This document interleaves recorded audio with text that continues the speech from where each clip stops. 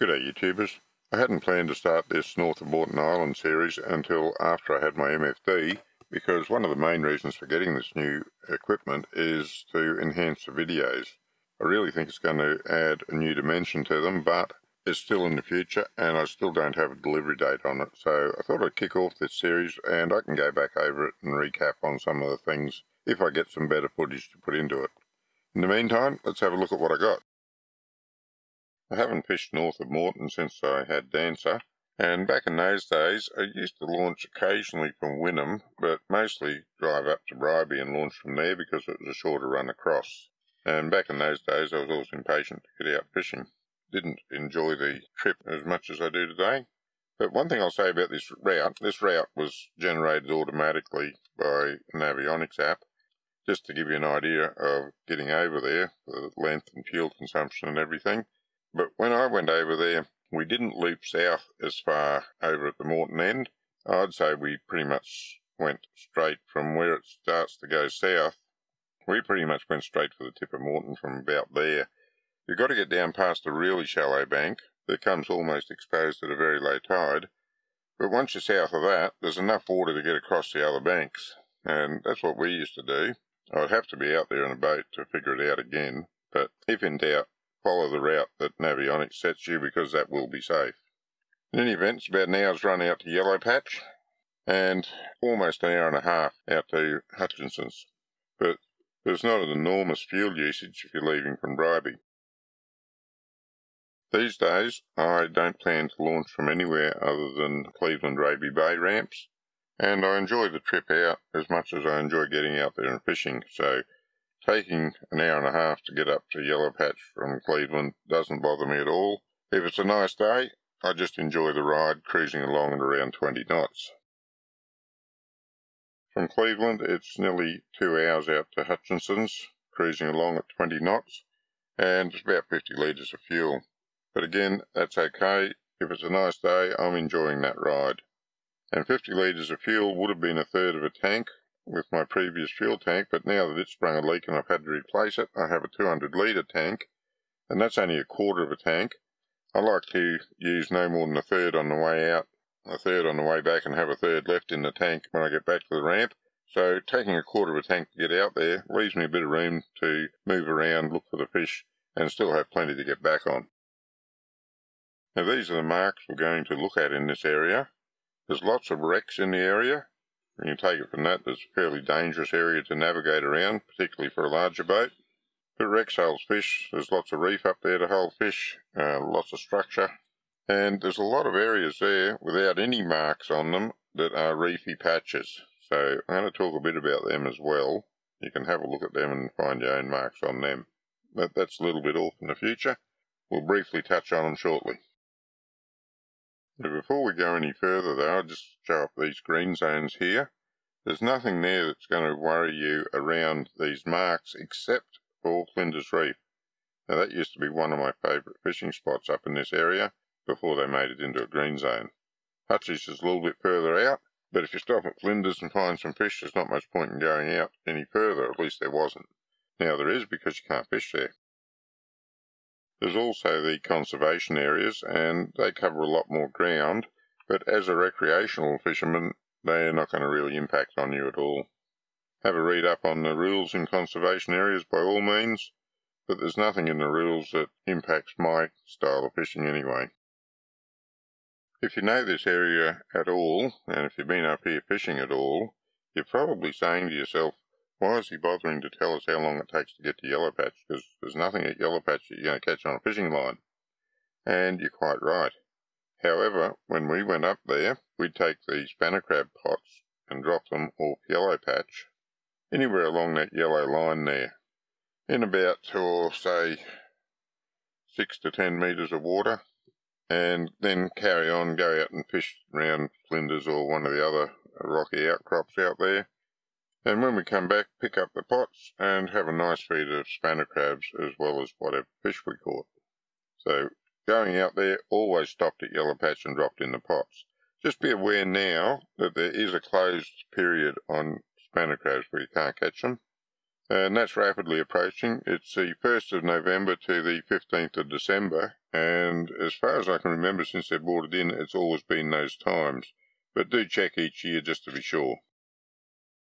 I'll just mention that the maximum size for the spanner crab nets is 1 metre by 1 metre. Mine are 1 metre by 3/4 of a metre because that's a really good size for storing in the boat. If you're getting up that way looking for fish and you like a feed of crabs, really recommend just taking a few minutes to stop by outside Yellow Patch and dropping your nets in out there on the way out to the fishing ground. Now, these are my spanner crab pots here. I've had them for years, all hanging along the back of the boat port, ready to go out again someday. They're not normal pots. You don't catch spanner crabs with normal pots. You catch them with these flat frames with the mesh stretched over the frame. It's like that. The minimum size for the rod is 6mm, and the crabs come into it and get their paws caught in the net, and they just stick there and you pull them up. Get one of those wire bait holders and you just lock your bait in on somewhere near the centre of the net, throw it overboard, out where I showed you in the video. And Bob's your uncle, I've never gone out there and not come home with a feed of spanner crabs. Although I haven't been out there for a while. I had dance the last time I was out there throwing these in spanner crabs. So that's been a good while. But, as I say, I've never gone out there and not had a feed. So I expect it'll do all right. There seems to be heaps of them around. I've spoken to blokes since then and they say they're still around out there.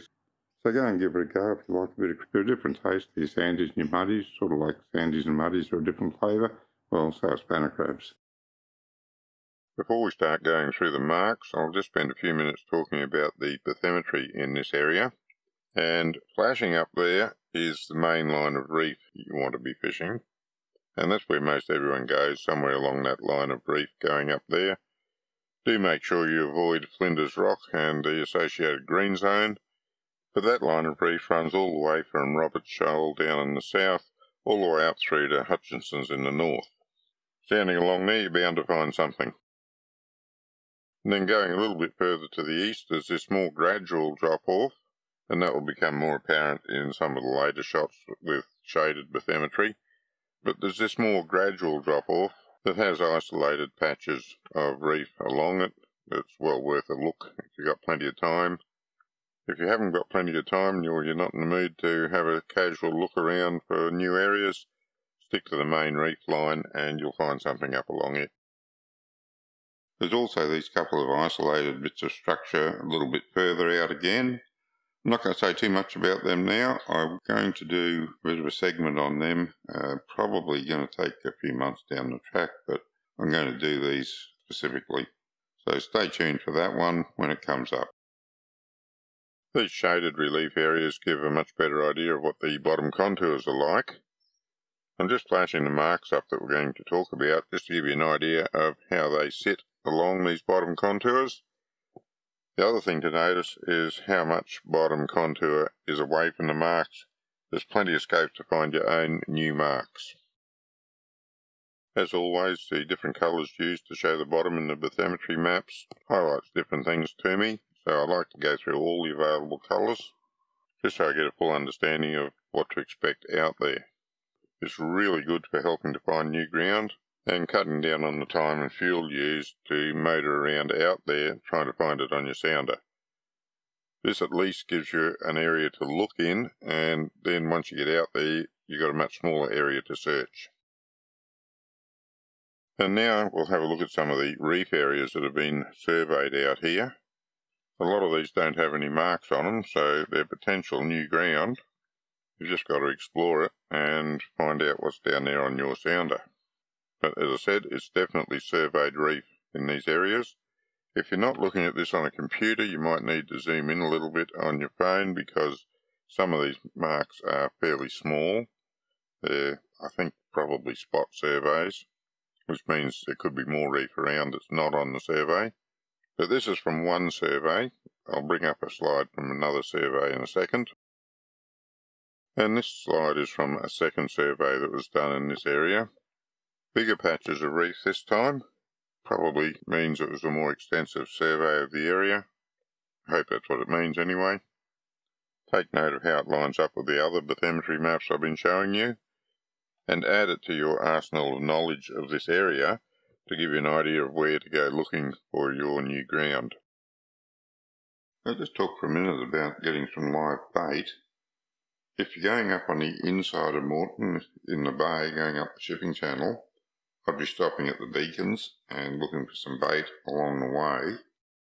If you go out through South Passage Bar and up the outside of Moreton, then I've given you a couple of bait spots going out the South Passage Bar, one to the north, one to the south. And there's also this artificial reef here. Now, I've never fished it. It was only put there after I used to fish this area in Dancer, and I've never had any good reports on it.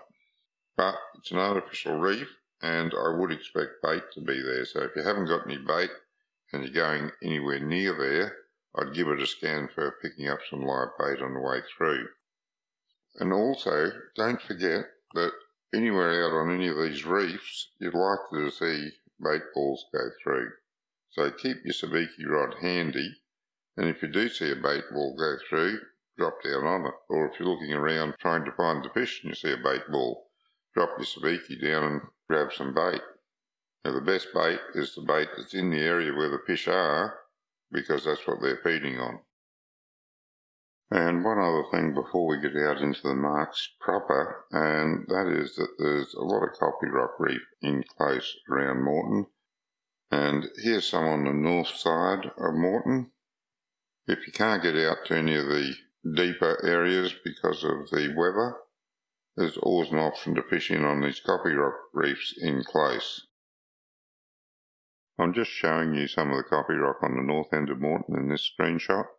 I've already shown you some on the eastern side of Moreton in earlier videos, and there's also some on the western side, which I hope to come back and cover in more detail once I get my new MFD in.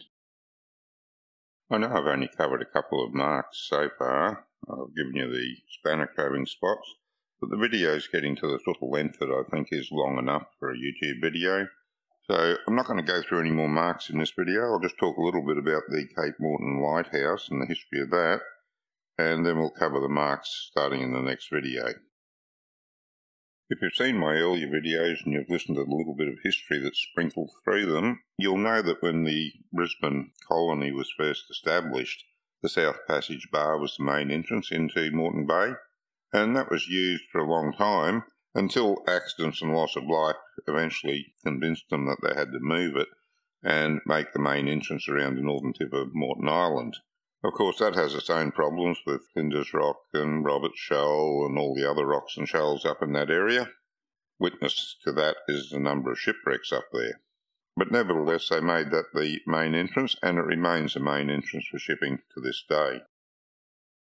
I've spoken at length about the circumstances leading up to the move from South Passage Bar to around the northern end of Moreton in previous videos, so if you're interested, go and have a look at the videos on that area. But I'll just talk now about the lighthouse itself, and that was the first lighthouse that was established in Queensland.